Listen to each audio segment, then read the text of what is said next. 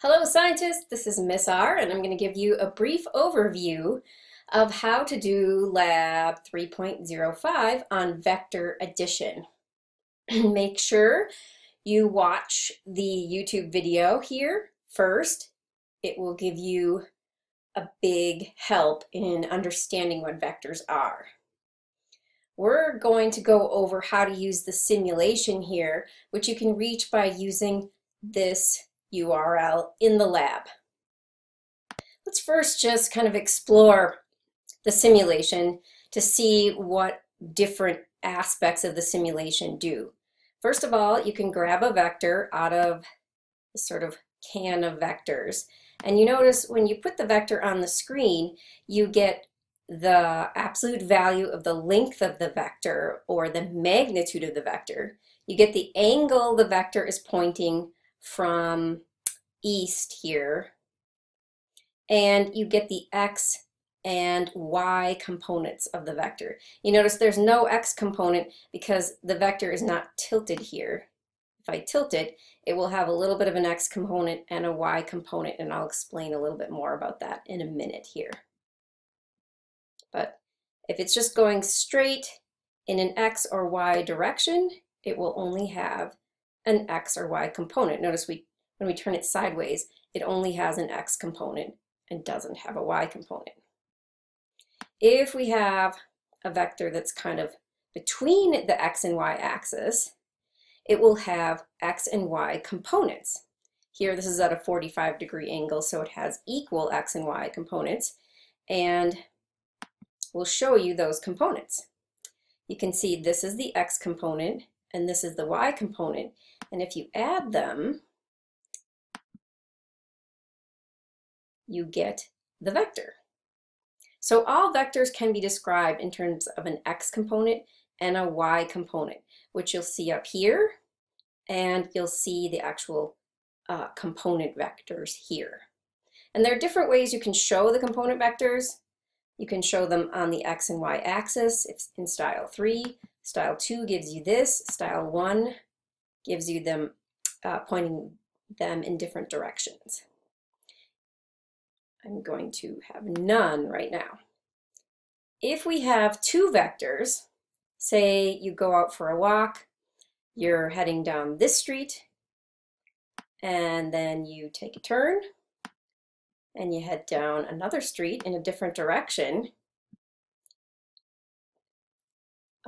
If the bird flies your route, it will have gone from here to here.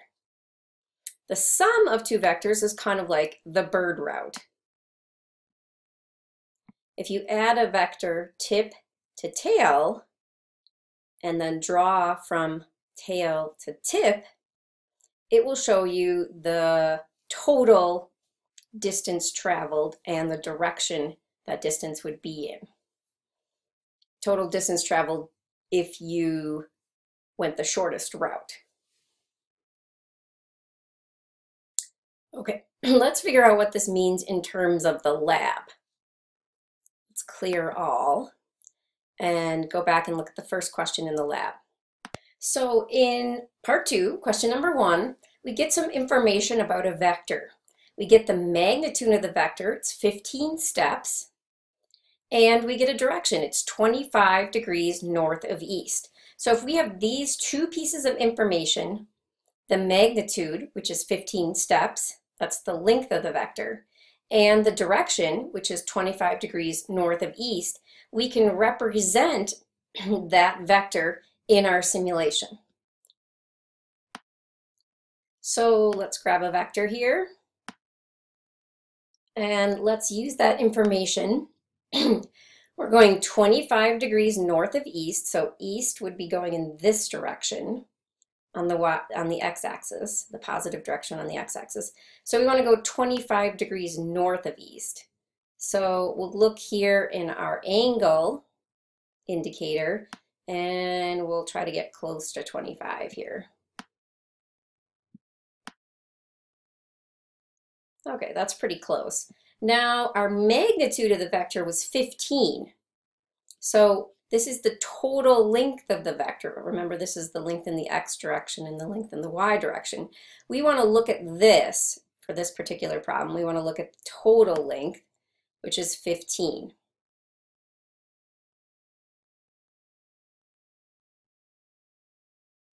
So there we go, we're about 25 degrees. This is a pretty good representation of the vector in question 1. So we've kind of gone over 1A, how would we use the simulation to represent your path?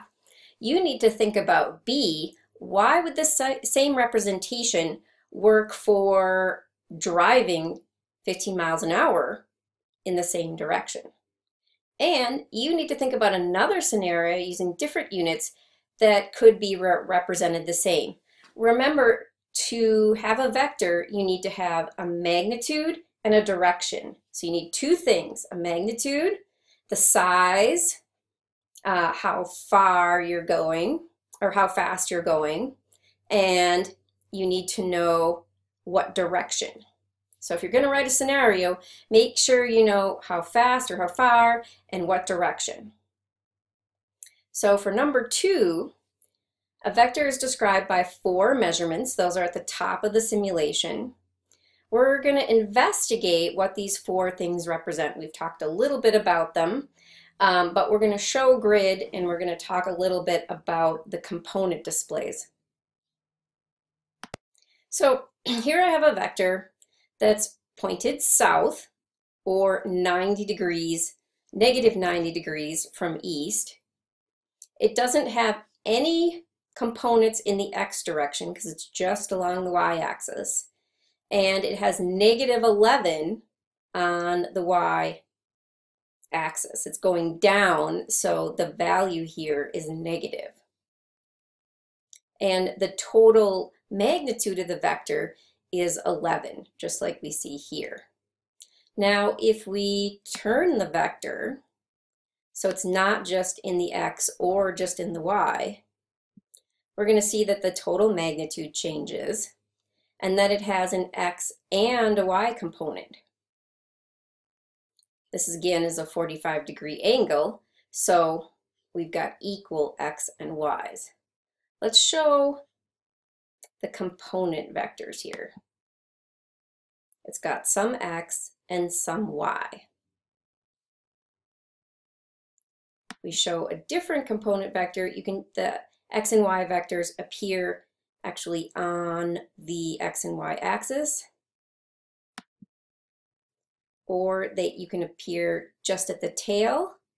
And if you want a grid so you can count them better, you can just click Show Grid here.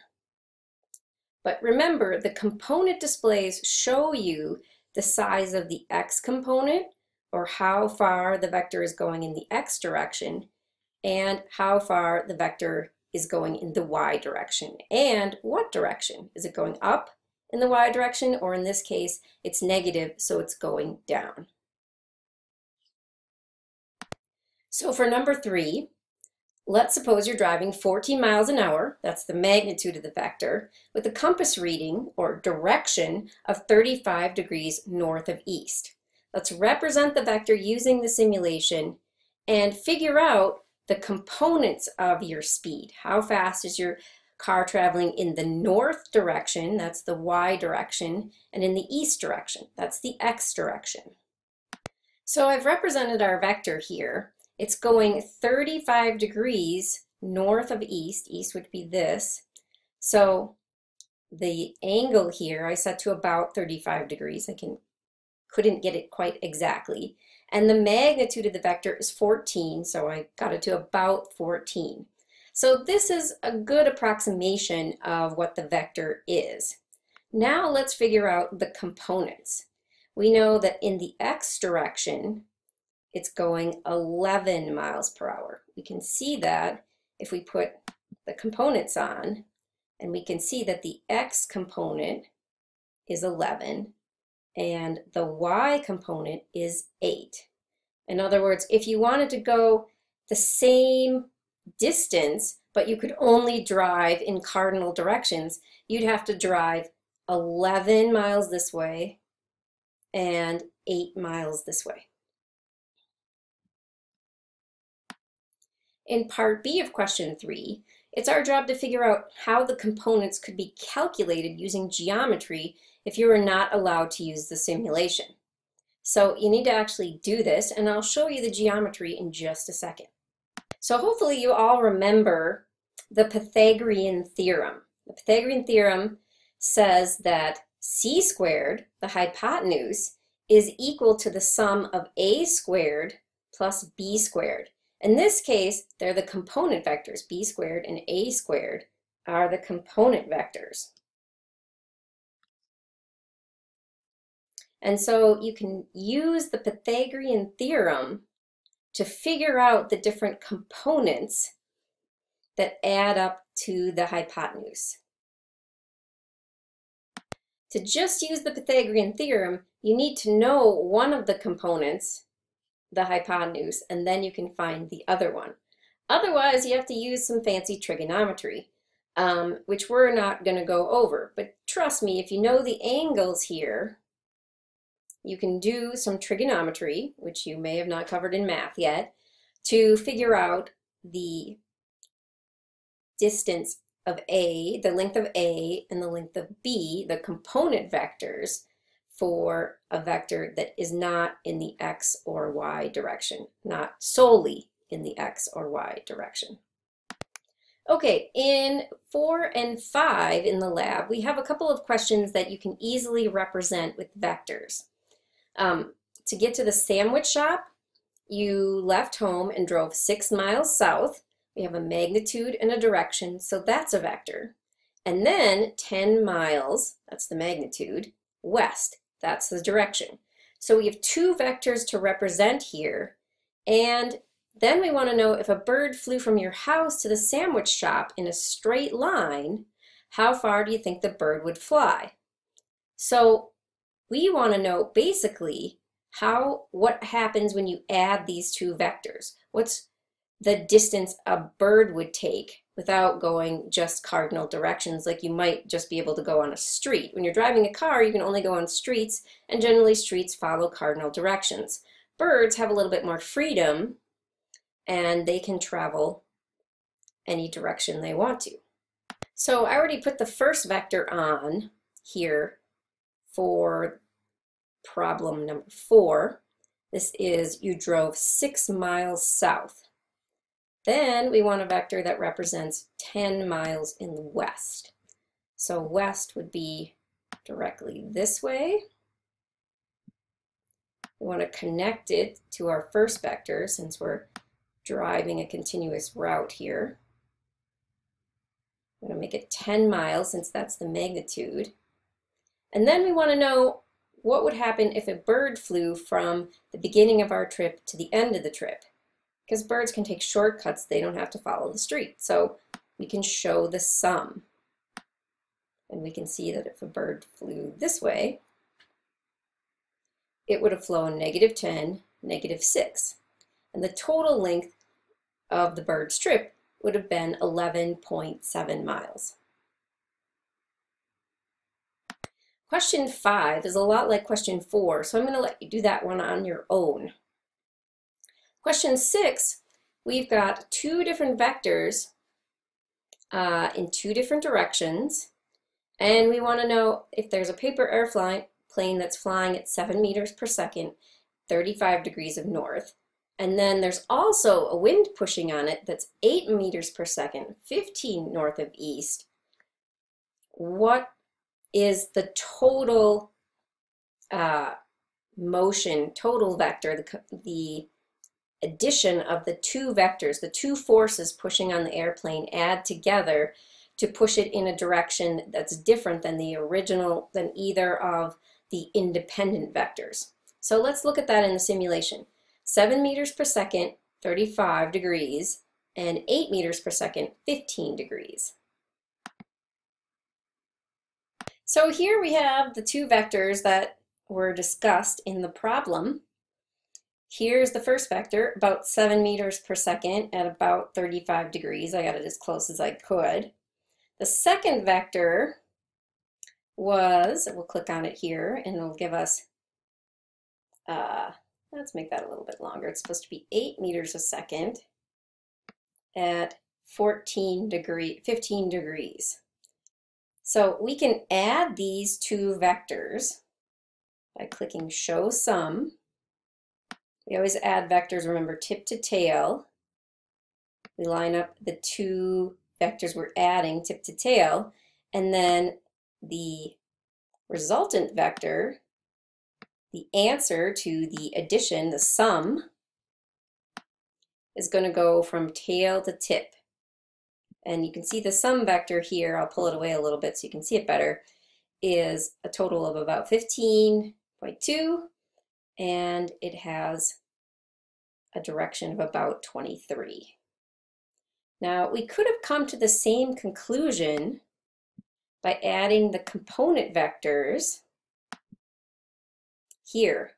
You can see that this x component and this x component, they add up to the x component of the resultant vector. See, this purple vector plus this purple x vector add up to this green x vector.